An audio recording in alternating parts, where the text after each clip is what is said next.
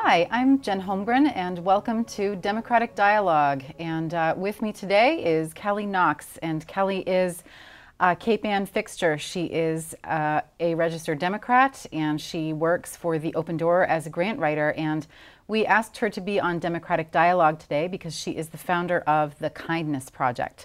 So thank you very much for being with us today, Kelly. Oh, thank you so much for inviting me. Oh, I'm very excited about our conversation. So glad you're here. So what is the Kindness Project? So the mission is to strengthen communities through the culture of kindness, which kind of means nothing. I mean, it has a meaning to it, but behind that is essentially having conversations and igniting conversation about kindness, what kindness exists, what kindness means to ourselves, what it means to our families, and to the community at large. Mm-hmm. And what happens is people really start understanding the complexity and the deepness of kindness. And it's just not this frou-frou-y kind of thing. It's complex. Kindness is complex. Interesting. Yeah. So what has our community response to the Kindness Project been since its inception? And when did you, when was it founded, basically? So we founded it in and started having conversations in 2018 about it and shaping it up into what it turned out to be for this year. And it's still, you know, it's in the nascent stage, and it's still becoming what it's going to be. Mm-hmm. But what we thought we'd do is have 3 kindness cafes, which we've had all 3 of them, mm-hmm. and more than 100 people have participated, and that's unduplicated. So there was about an average of 50 people at each of the cafes. So, and you came to our last one. I was very glad to have attended. Yeah. So I think that one was one of my favorites. But yeah, so what we did was we created decks of cards, and each cafe had its own deck, and they were had statements on them, mm-hmm. and it just kind of started conversations about kindness at the different tables. Mm-hmm. And you know, people really are enjoying those conversations, and they continue after the cafes among the friends that showed up, and new friendships emerged. Excellent. Yeah, I remember at the August 18th Kindness Cafe, there were people from way out of town who came up, and that was very exciting. Yeah, yeah. And I'm gathering more and more people liking the Facebook page from all over, like in Pennsylvania, Nantucket, because I just came back from Nantucket. Yeah. Yeah. So did you do a Kindness Cafe in Nantucket? No. I was invited over there by Reverend Linda Simmons to do a sermon at the church about the Kindness Cafe. And then on Monday, we did a Kindness Circle, is what it turned out to be. So I gave an overview of what we're thinking about the Kindness Project at the moment, mm-hmm. and we just had this fabulous conversation. There was probably 20 of us, and we just all talked about kindness. So what exactly is the greater depth of kindness? So you're absolutely right. It's not just this surface thing, mm-hmm. but what are some people's perceptions of what it means to be kind or to show kindness in the world? Mm-hmm. Well, some people really stick to, let's do kind acts, and kind acts are really important. And it's, if you experience a kind act, sometimes it can really shift your day. Sometimes it can shift your whole life. It can shift you out of a depression to experience a real deep kindness. So kind acts are really important. Mm-hmm. And a lot of programs and projects are going on to multiply kind acts. Mm-hmm. So, but the Kindness Project is different in we're more looking to help people understand what it takes to be kind and to just to approach life in a kind way, and yet stand strong within yourself and within your own values. Mm-hmm. And as the community starts to talk about it more and more, and you know, I have discussions with counselors such as yourself and the mayor, we're hoping to maybe somehow create a way to develop policy, create policy through the lens of kindness. That is very interesting, and I'm awfully grateful that you are focusing on that as well. Historically, there have certainly been policy-driven acts of kindness, as we could call them, like the New Deal. Right. That was a big one. Right. And I guess I'm wondering, party-wise, Democrats and Republicans both act in a way that is driven by their perception of kindness. Sure. But is there a way to sort of meet in the middle, to be kind no matter where you're coming from value-wise, so that it benefits the common good, the greater good, which is a democratic value? Right. So I think the difficulty there is how significantly discourse has changed over the last 10, 20 years. And I can get into a blame game there, but let's not do that. Let's not. There's such anger on both sides and righteousness on both sides that I think it's difficult to find that middle ground. And I don't know if, you know, I mean, the Kindness Project seeks pretty much to do that. Seeks the middle ground. To find the middle ground, because who can argue with kindness? And the truth is, people can argue with kindness. I've heard a number of conversations that turn into a little bit of arguments about kindness. And it's because everybody has different values. And people, when you hear the word kindness, people have some people have a visceral reaction to it. One woman was appalled at the idea of talking about kindness because she really just didn't like the word kindness, because to her it seemed like a patting of yourself on the back or meaninglessness, superficial kind of thing to do. And I understand having that reaction.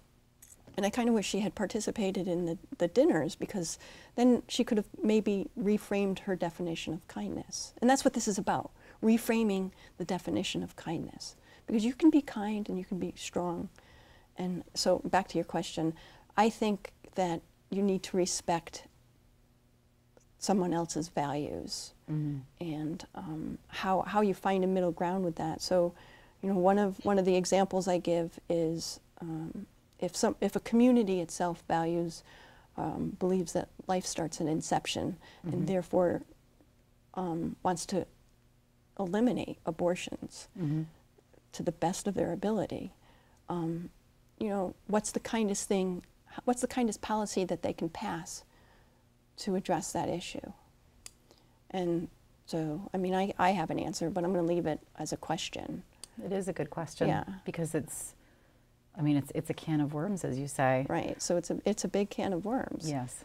And you know, people have the right to have that value, and so we can argue about that belief system. I mean, you can't really argue about someone's belief system and their values, but you can argue about the policy. Yes, that's very true. So that's what I want to bring it back to. Let's argue about the policy. And argue respectfully. Yes. And with maybe a listening presence, not necessarily restraining judgment, right? Yes, that's fabulous. A listening presence. A listening presence. The gentleman from Nantucket. He was a selectman. His name was Jason. I can't remember his last name, but he ran on the whole concept that for him, kindness is listening to understand rather than to respond, and that's his whole premise of kindness. Wow. When he works at a policy level. Wow. And I was like, great. So that sort of takes the politics out of it. Right. To an extent. To an extent. To an extent. I mean, certainly any politician and any person is going to bring their own values and their own idea of politics to any discussion, right? Sure. Yeah. So I think it's important too, and this is what I'm going to hopefully help people do, is I think it's important for municipalities to adopt a set of values.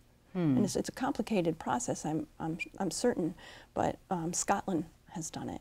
So if a country can do it, certainly a town and a city can do it. Scotland has adopted values. Scotland has a whole strategic framework based on kindness. I'm going to write this down. So a strategic framework, an entire country has a strategic framework. So what are some examples of that? So we have a globally competitive, entrepreneurial, inclusive, and sustainable economy. We tackle poverty by sharing opportunities, wealth, and power more equally. Let's get another good one. We are healthy and active. We value, enjoy, protect, and enhance our environment. So they have all of these, and their values. We are a society which treats all our people, this is their core values, all of our people with kindness, dignity, and compassion. And it goes on. Those ideals are human ideals, really. I mean, it almost sounds like our Bill of Rights. Yeah. Yeah. Yeah. And so it's, I think if municipalities would adopt their own set of values and belief systems and then create policy based on that, it would be pretty clean and clear politics, you know, because you have this framework.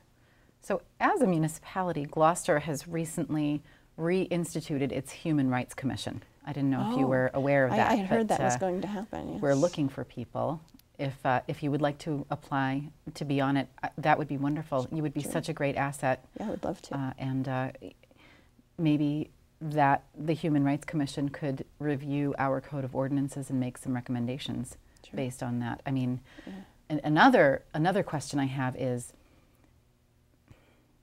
and this is true for me as well. I mean, I'm constantly learning about how to have productive conversations with people. Right. I come from a specific set of values and a specific set of morals, so listening is important to me too. I want to get my constituents' viewpoints correct. Children now growing up in this world of angry discourse maybe don't necessarily have the best role models on TV when it comes to this stuff. So what would be a good way to integrate something like the Kindness Project into the curriculum, let's say, at Gloucester schools? That's a grand idea. It's on the list of future endeavors. Excellent. But yeah, I don't really have a good answer for you, but it would definitely take, a teacher or an educator, I suppose I want to say, an interest of an educator to help create that and make that happen. Our teachers are certainly... Yeah. And I think as the time goes on too, as we learn more about what the Kindness Project is becoming, when we become clearer and we can have the capacity to explain better what we're doing, that these ideas like you're having and these conversations that we're having will come to fruition. Well, I guess I misspoke. Our schools' guidance departments do teach things like boundaries and assertiveness and respect and bullying, while it's still a problem everywhere, is not tolerated in Gloucester schools. And I'd love to talk with you at some point about what interventions have taken place. And maybe once the Kindness Project gets a little more momentum going, you'd be interested in meeting with the guidance department. Sure, and, that would be grand. Yeah, and you bring up a good point, because there's a lot of things I don't know, and that's what I've learned this year. There's so much I did not know, the kind things that go on in the city. I knew it was a kind city. I always joke that the driving is so kind you can get killed because everybody's so nice. Yeah. And sometimes it's dangerous to be so nice when you're driving. Yeah, the kind things that happen here are fabulous, and there's a lot behind it that I don't know, like a lot about your work that I don't know and don't understand. I keep saying to myself, I'm going to go to a meeting, and I don't get there. Well, I mean, Yeah. You're busy. Yeah. It's not as though, I mean, people say this to me all the time. I feel bad. I haven't been to as many meetings as I want to, but it's not for lack of trying. It's because you are trying to pace yourself. You're trying to work and live your own life, and you also need room for Kelly. You need room to be just comfortable and your own person and relax, and that's absolutely fine. Yeah. You still find out what's going on. I do. Yeah. So Yeah. I ask questions. Yeah. I read the paper. Exactly. I would love it if people were more civically engaged on the level of coming to council meetings, but I know that that's not realistic for a lot of people, and that's all right. Right. Yeah. Yeah. It is okay. Yeah. I want to circle back to something that I just recalled that now I'm going to forget what it was. Based on, you were speaking about your own personal values and your own moral belief system. Mm-hmm. I think this is what I thought about when you said that is, and I do this too, is when people judge our values or say something against our values, we take it personally. Yes. I mean, it's not necessarily personal. And even if it is personal, it's not to our benefit to take it personally. And if it's such a hard thing to do. Yes. And I don't think so. It's practice. It's practice. I mean, as a nurse, I completely understand exactly how that feels and how that is. I over many years of being a healthcare worker and taking things personally, it's almost like a muscle. It's instinct. You think to yourself, well, this is not about me. It's about them, and that's fine. And this is what they had to say in the moment, and I'm just going to let them move through that, and I am going to go in the other room until they're ready to talk to me. And I mean, it's a skill that people have to learn. Yeah. That's a skill you can bring into your policy work, because somebody's going to scream and yell at you when they don't agree with you. Yeah. And you have to remember it's not really about you. It's not really about me. Yeah, it's the uniform that we put on as city councilors and as school committee members and as the mayor and as city administrators. All of us have dealt with that at some point, and it comes with the job. And that's, people take things very personally. If, let's say, a pothole isn't filled for a year or two, and they're dealing with it every day and dealing with it every day, and oh my God, I just can't take it anymore. And they make an angry phone call, and well, okay. I mean, yeah, I'd be angry too if that was me. Yeah, it builds up, builds up, builds up. Yeah, And then you guys get the point of it, sure. Yeah. Yeah, and I think not taking things personally is the kindest thing that you can do for yourself to bring it back to kindness. That's a very good point. Yeah. So sometimes the kindest thing that you can do is take care of yourself. And it might not seem like a nice thing to someone else. So they might think, that's not very kind. Maybe they would think it's selfish. Yeah. When in fact it's self-preservation. Exactly. Mm-hmm. And you get to decide what's kind and what's not kind. And that's boundaries. That is boundaries. Too. That's it all very comes down important. to boundaries. Really, kindness comes down to boundaries, I think. Yeah? Yeah. Interesting. Like how? Can you expand on that? Sure. When I was younger, I had, I'm going to bring it to the personal here. So I was in a relationship and it ended. It was horrible. And I was having a party. I was living with 3 other women and I was having a party. Yeah. And my ex-partner was coming over. And I remember saying to her, you can come to the house and I'm going to be kind to you because that's what I do. Wow. I'm just kind. But it doesn't mean, and so I set a boundary around that. Yeah. Okay. So that was very brave. And it was such not normal for me. Setting that boundary was so not normal for me that today, it's like 30 years later, I'm telling that story because I remember how I felt good about myself. Yeah. So it's just like setting a boundary. And that's really, I mean, it does seem sort of like a small interaction, but it spurred a seismic shift within you. It did. It did. I can do this. I can do this. Yeah. I can be kind, and it doesn't, and it's, the kindness is about me. It says everything about me. It doesn't say anything about anybody else.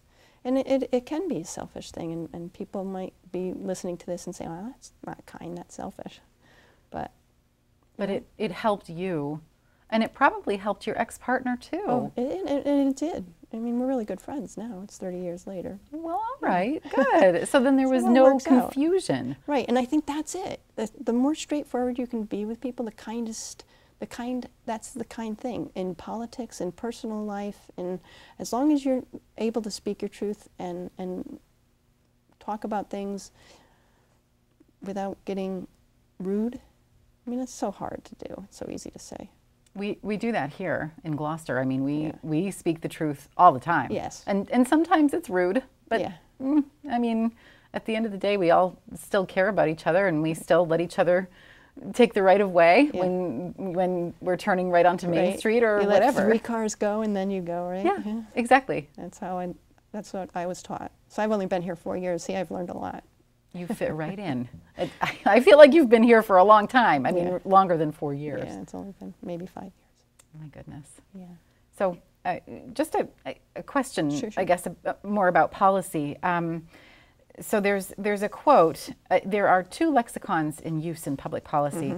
There's the language of metrics and value added, of growth and resource allocation, of regulation and of impact. And there is the language of kindness and grief, of loneliness, love, and friendship, of the ties that bind, our sense of identity, and of belonging.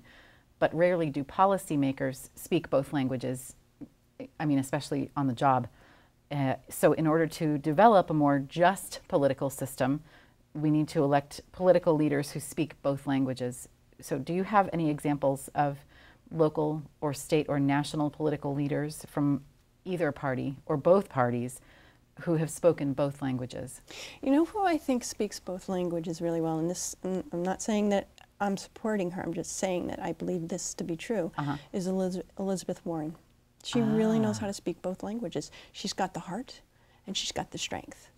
And she takes no crud, and yet she speaks the truth, and she's kind. She's one of the kindest politicians on the stage, from what I can tell. So. Yeah, I agree. I mean, talk about drawing clear policy boundaries. Right, like she knows what she's doing. She's very clear about. People might disagree with her, but all you can do is disagree with her. What a great example. Yeah. Yep. Yeah. So I aspire to be more like Elizabeth Warren. Fabulous. Yeah. So coming up on November 13th, it's World Kindness Day, right? It is.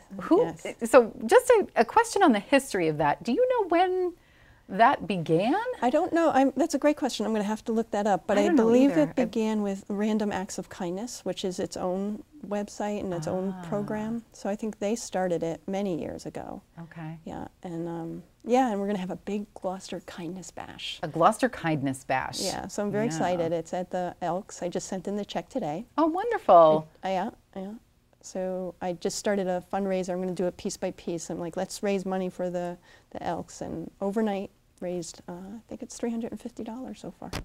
Great work. So I only have a little bit more to go just to pay for the venue. Yeah. So I'm going. Good. I'm very excited about I'm it. very excited. Yeah. Yep. And, we're giving out 2 awards. I can't tell you who because. Okay. It's a secret. For now. Yep. I'm hoping to do a post this weekend. Exciting. Yeah. Exciting. Wow. Well, I know we had been talking about this earlier, but we are spoiled for kindness in Gloucester, aren't we? We are.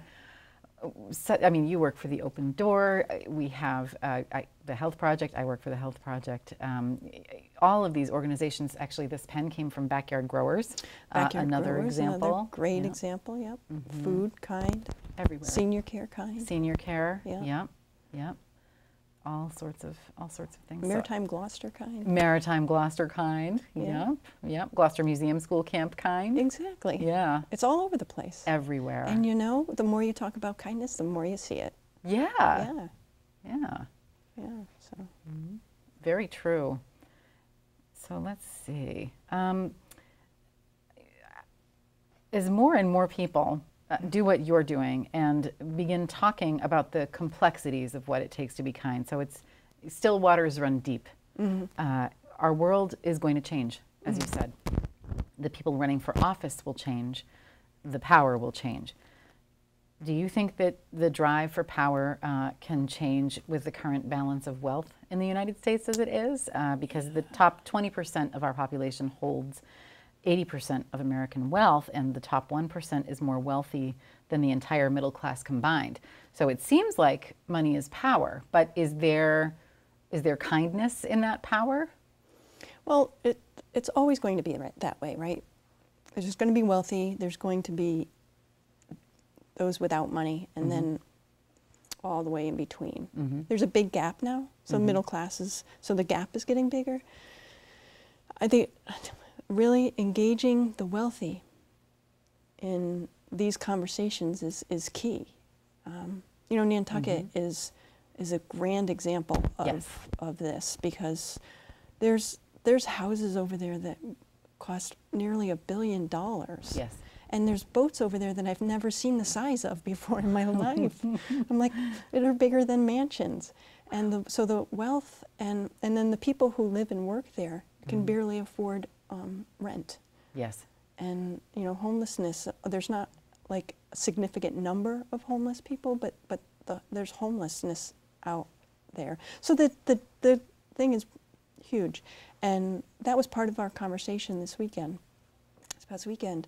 And yeah, and I think that engaging people in this type of conversation, what does it take to be kind, will maybe open minds to the responsibility the ultra-rich have in making sure that community remains an ecosystem.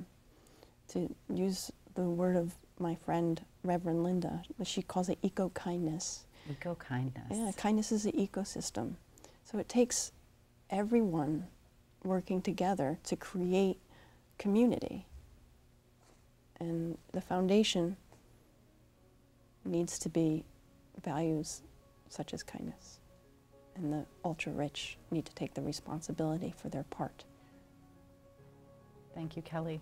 I want to thank you very much for joining us on Democratic Dialogue today. Oh, thanks for asking. This was a lovely conversation, and it's hard to believe the time is up. But I know. Join us at the Kindness Bash on November 13th. I can't wait to go. Thank you for all of your work. Oh, thank you. Really, thank you.